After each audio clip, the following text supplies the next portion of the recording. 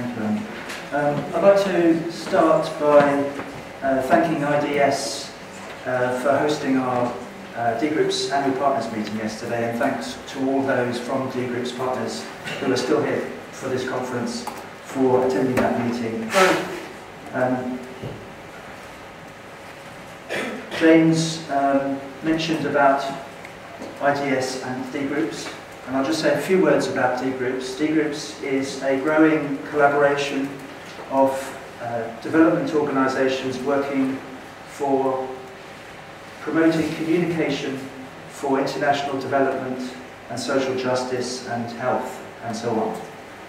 And we've been going for about 15 years, and we have, thanks to WA Research, a company in Switzerland which has been providing the platform, and Damir and Joe are here today as well. And for more information about DGroups and to join the DGroups partnership, please go to dgroups.info. I'm currently the chair of the board. I also run some large communities of practice and have been doing this since going back to about 1998-99. So I've seen DGroups and Eldis come through, and I've been running in particular some large communities of practice called HIFA, which stands for Healthcare Information for All, for the last 10 years. And these communities now have more than 15,000 members in 175 countries, interacting in 3 different languages and continuing to expand. So I believe in responding to Jeff's question about should we be packing up and going to the bar. I think we want to be investing our time and effort into building. We want to include communities of practice in this, because I think communities of practice have a especially exciting future.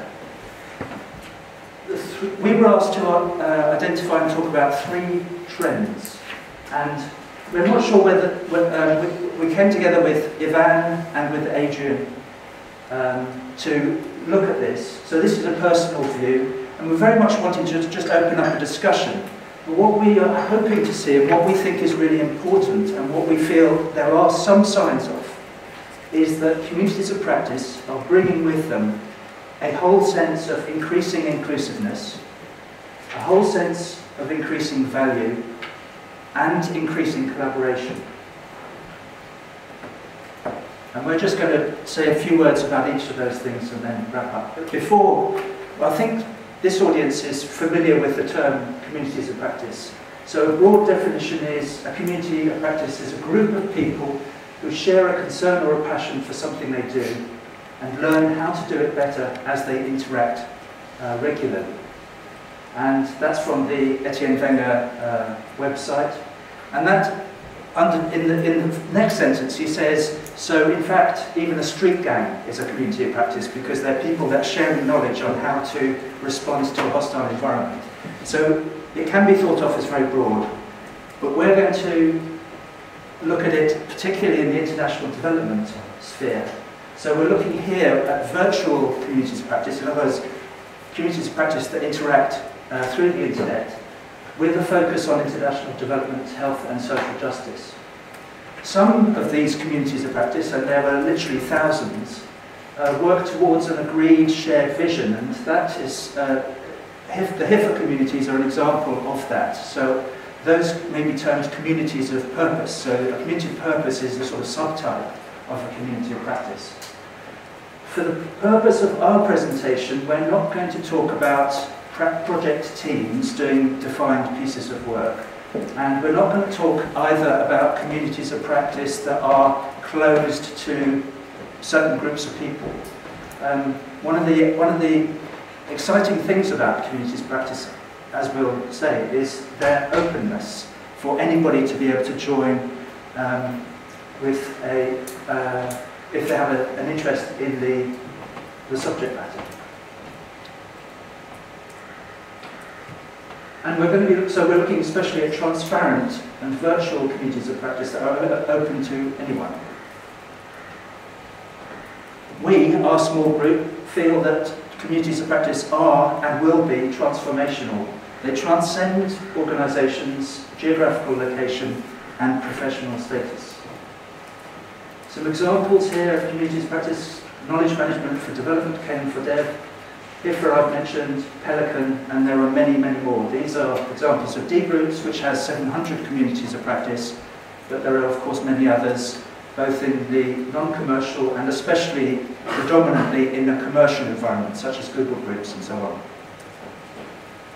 Why are they important? I think we only need to look at the very first few sentences of the Strategic Development Goals agenda to see that the success of the implementation of the Sustainable Development Goals is fundamentally dependent on our ability to work all together, all countries, all stakeholders acting in collaborative partnership. And I believe that communities of practice bring a really important contribution to this. So these trends, are these trends that we're talking about, or are these wishful thinking? We'll have time to discuss that shortly. We first will talk about increasing inclusiveness, and I hand over to Ivan. Thank you.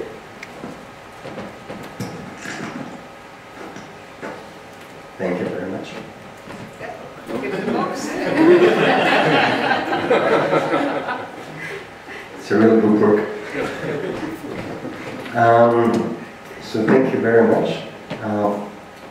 Well, as Neil said, this is somehow bordering between evangelical research hypothesis and some sort of trends that we globally recognize.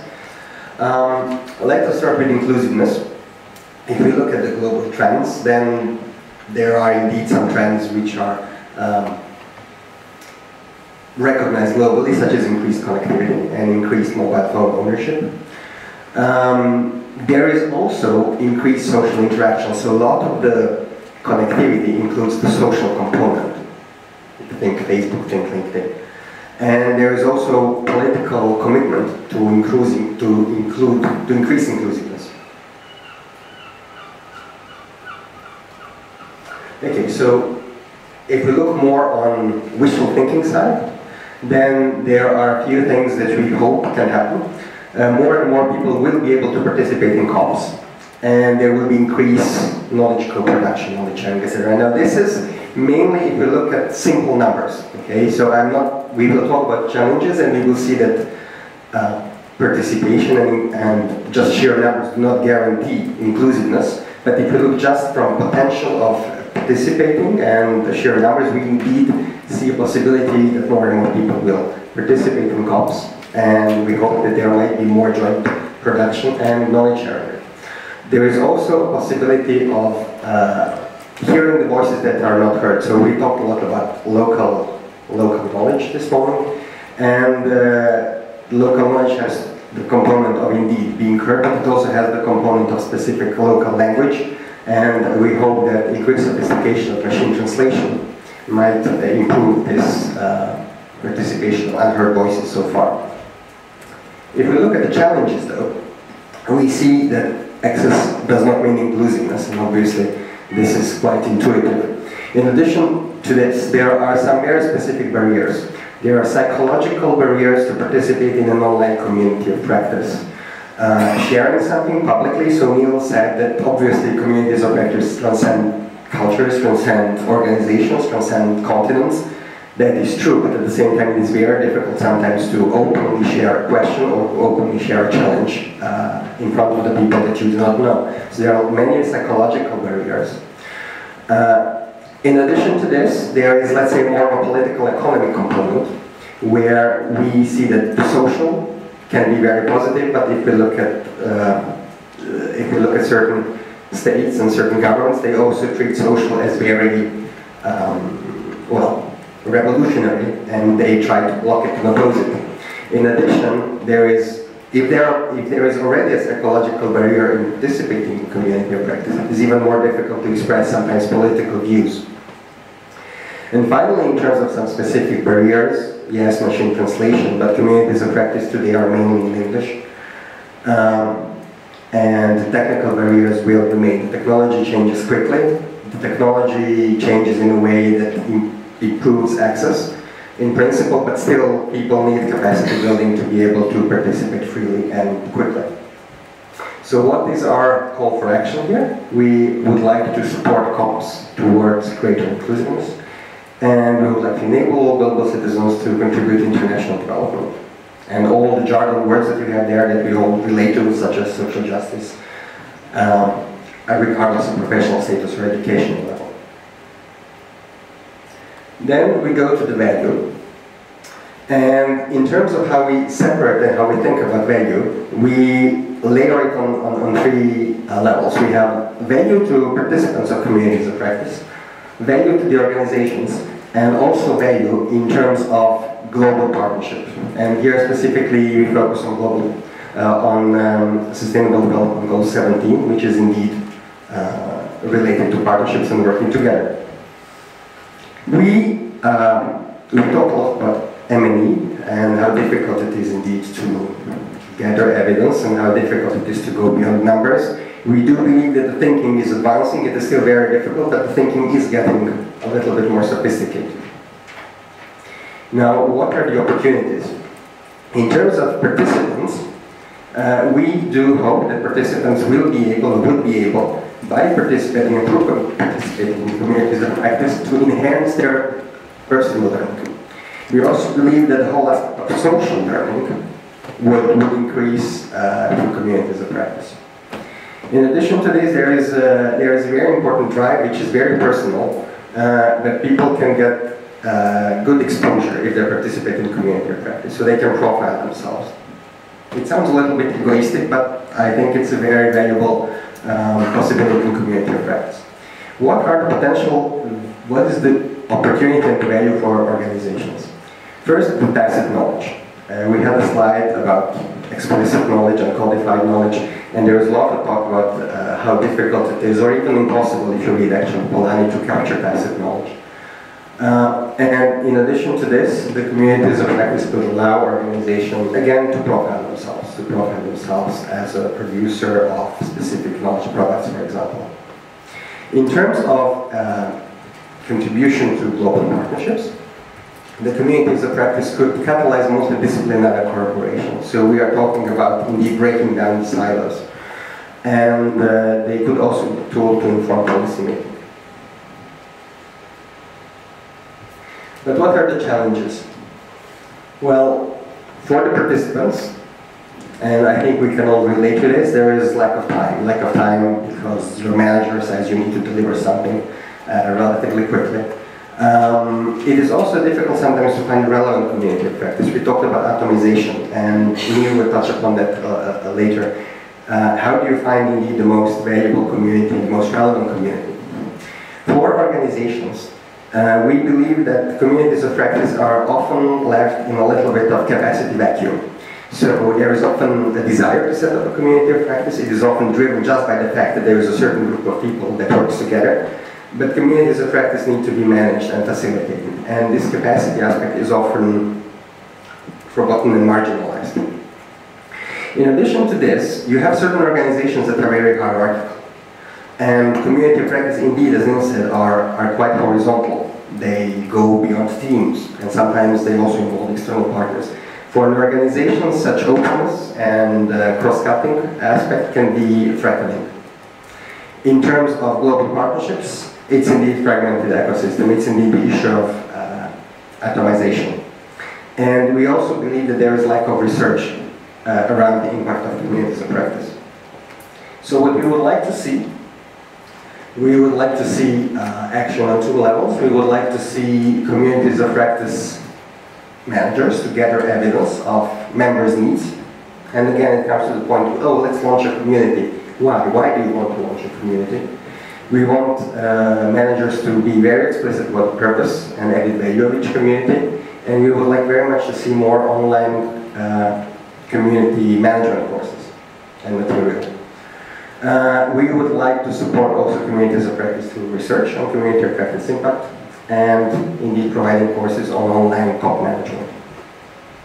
Thank you. I hand back to you.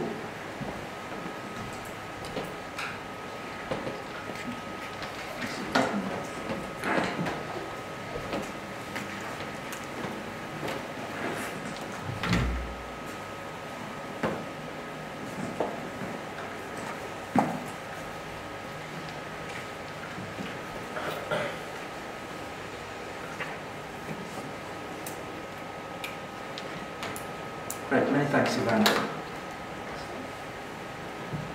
So, thirdly, we're talking about the trend that we feel is happening with regards to increasing collaboration. And we see this as happening within communities of practice, among communities of practice, and also that it's supported by a growing global culture of collaboration, as exemplified by the kinds of policy statements that are coming out at high level. Collaboration within communities of practice goes beyond simply finding new partners as a result of being members of communities of practice, even though that is important. So you can find collaborations with other organisations, but we're also talking here about the collaborative spirit of a community of practice, which is typified in any community of practice, but perhaps especially in a community of purpose, where the participants have agreed a goal or a vision that they're working towards. So we see communities of practice as a really exciting new phenomenon in the world. I say new because they've really only been around for about 15 years, and they've only recently started to be really accessible technically to a majority of the world's population. A long way to go, but they do have such a huge potential.